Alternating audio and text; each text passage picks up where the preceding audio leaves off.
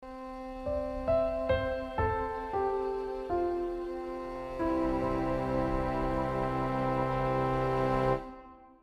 I'm Traci Arney. I'm a nurse practitioner from Gilbert, Arizona. I specialize in pediatric pulmonary asthma and allergy. Children that cough and cough frequently may have asthma.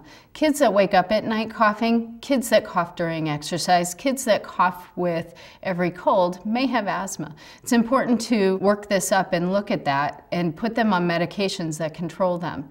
The EPR3 from the National Institutes of Health state that kids that cough in the middle of the night and wake up 2 nights a month or more, kids that need their short-acting bronchodilator twice a week or more, probably have persistent asthma, and they need to be medicated daily to control airway inflammation to present symptoms. It is my recommendation, as well as those of National Institute of Health, that the drug choice is inhaled corticosteroids to control that inflammation.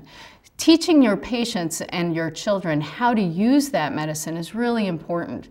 Showing them how to use inhalers and the appropriate technique will help the medication work better.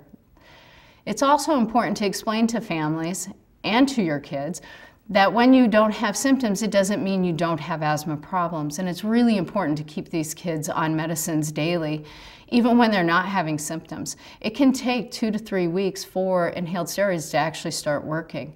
And to keep it continued working, it needs to leave the container and end up in the airway. Our whole goal is to keep these kids healthy, active, not missing school, not waking up at night, and growing. Children tend to grow more when they're sleeping, but if their sleep is disturbed because they're having recurrent asthma problems, that can also be a problem in growth. So I recommend that we teach all of our patients at every visit how to use their inhalers, how to use them correctly, and encourage them to stay on their medicines on a daily basis.